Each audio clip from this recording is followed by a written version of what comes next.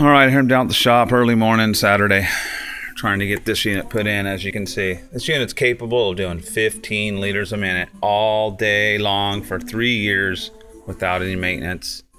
And I know that's hard to believe for a lot of people, but really, I don't care.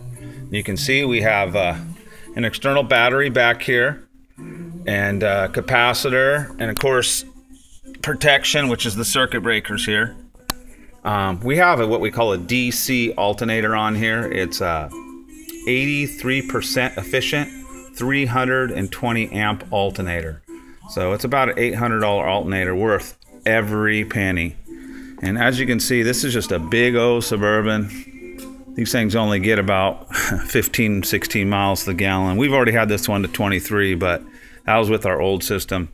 Now we have this new, bigger, improved system in here with our dual revs back there. Actually, one operates as a slave, and those are capable of doing 600 amps each, but we're not running that kind of current. But just thought I'd do a video on this Suburban.